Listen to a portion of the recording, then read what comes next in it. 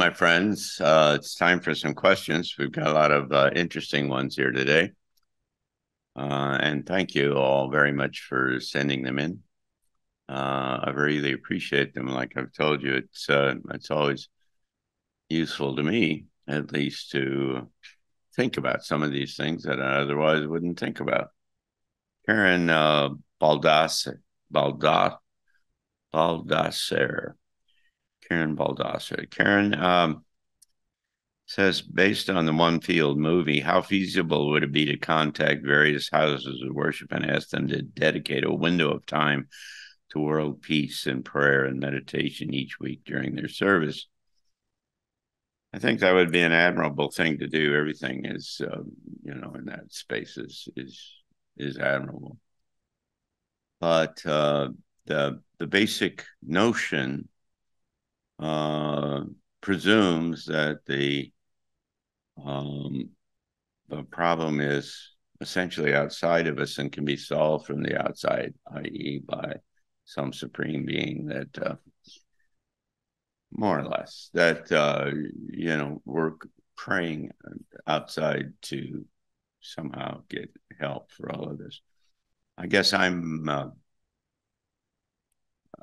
remember when my friend Willis Harmon, who used to be the president of the Institute of Noetic Sciences, he wrote a book years ago called Global Mind Change, I think he called it Global Mind Change. And essentially the argument was that you don't get any major change on this planet if you don't have a mind shift that happens, so that you see the world in a different way. You see yourself and you see the world in a different way.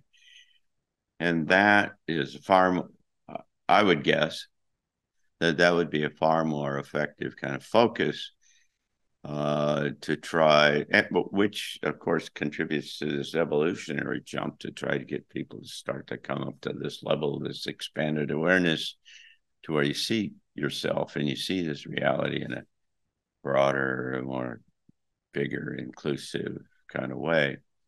And that probably in practical terms, I would guess, would be perhaps more effective. But thank you for your kind comments. So Palmer says, I have heard that the only problems in the world is the idea of being separate from anything. At least I believe we are all one. So we're back at the idea of it's all that we're all one. He has a angle on this though, and he says, if we could teach this from birth, do you think that it would change humanity to move to a higher level of consciousness that we all yearn for? Yes, absolutely. I think that in the same way that they're teaching kids all this woke stuff, and it's now gotten to the place where it's turning into policy in states and governments and institutions and corporations and all that kind of stuff, you could do the same thing. If you had, I've always thought that there's about a half a dozen kind of basic principles that if we all had internalized them, that we would be able to make effective kind of major decisions about anything, because we would know that you need to treat somebody like you treat yourself, or whatever those are. There aren't many of them. And certainly this whole idea of oneness would be one. So if kids were raised to see themselves and see themselves as an integral part of the environment and rest of humanity and so on, that would certainly color all the rest of their lives. Certainly before the age 7, if you started to get people to realize, kids to realize that. And that would be a very important initiative in this new world that is coming along. Kathy Adamski says, Trump's son is asking for suggestions for his staff. John, would you be willing or interested? Your character is proven. And it's time this country came into the 21st century. Well, you're kind and sweet to suggest that. I've already I played that game. I worked in the White House. I did those kinds of things, and that's and I'm past that. I got other things that I have to do. Thank you, though. Which is not to say that really good people shouldn't try to put themselves in those kinds of positions, because we all have our own job to do. We all have our own kind of objective in life, and it changes at different stages in life. And so I was quite excited when I went down there the first time, and I don't need to do that again. Thank you. It's complicated because it's not simple. The idea that a president can make these sweeping changes, and it's just you got to understand the bureaucracy and the layers upon layers and millions of people all below who can drag their feet and all kinds of things. And so you need a global mind shift. You need this switch. You need some big catalytic event that's halfway scares everyone to death. And then they stand up and say, man, we're not going to do that again. And now you've got an opening to go in a new direction. And then come and ask me. And then maybe we can have a different answer then. And Kathy Adamski is back. I'm a third through listening to David Roger Webb's detailed audio book, The Taking, on YouTube. This is a very important book that I think everybody ought to. You can get it in a PDF, free. He's got a number of videos where he's giving talks about it, which are really galvanizing and interesting. And the basic notion is that they have systematically set up the whole financial system that they can take anything that is held in digital form by an intermediary.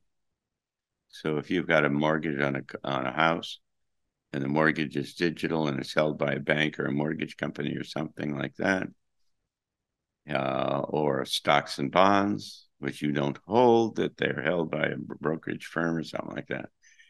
But he says that the laws have all been put in place to be able to, when the collapse comes, that they can instantaneously and automatically sweep all the equity, all the assets, the ownership out of these institutions and move them up to the higher level of whoever the bigger guys are who own the banks or the mortgage company or the whatever. And so all the guys at the bottom get screwed. And it's very compelling. It's a very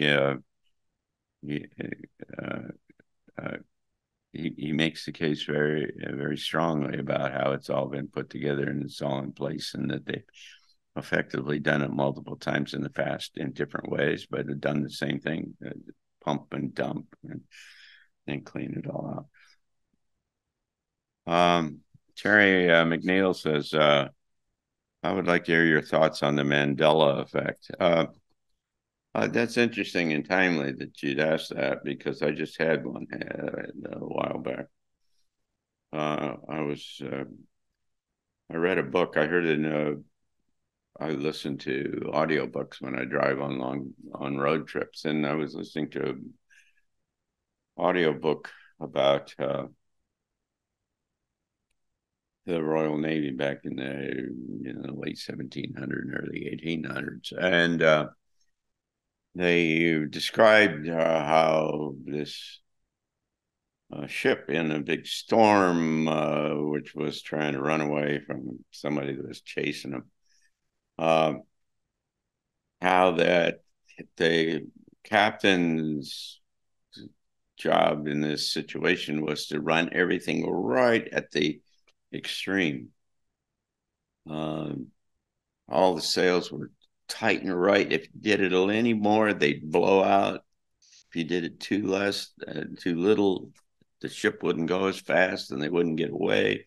And the whole thing, if you know anything about square rig sailing ships, I mean, the whole thing is this complex system of all kinds of sails and stuff. And the ship was going down through these big troughs in the ocean, and there was this description in this audiobook that described how that the physics of how that worked, how it was all tightly, highly sensitive to any kind of changes, and the whole idea in warfare, they were shooting at each other. Well, the whole idea of warfare is to try to generate an instability in that system that was so tightly wired up, because if you hit one of the yards of the mast or the sails and put a hole in the sail, it might split. Then the forces all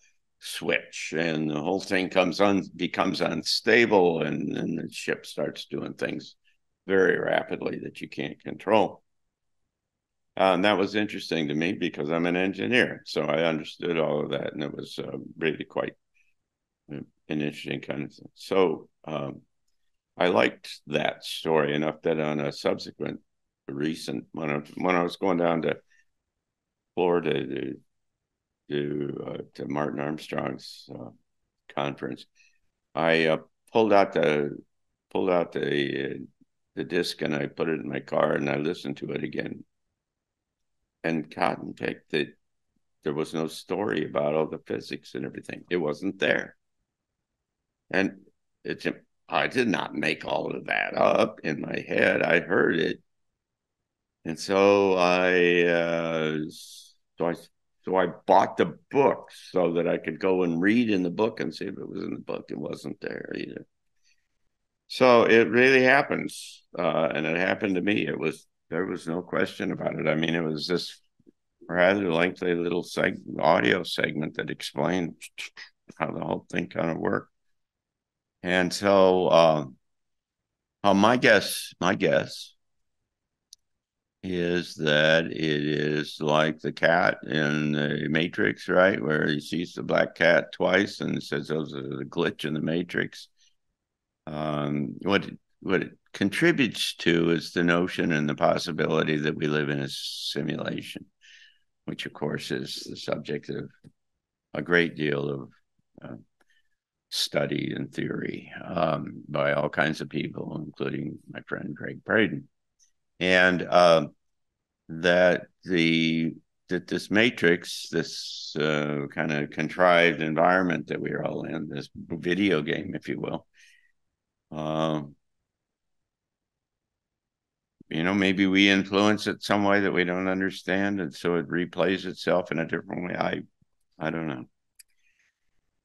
I don't know, but it's certainly, Terry, it seems real to me. So thanks. Come back. We'll see you again.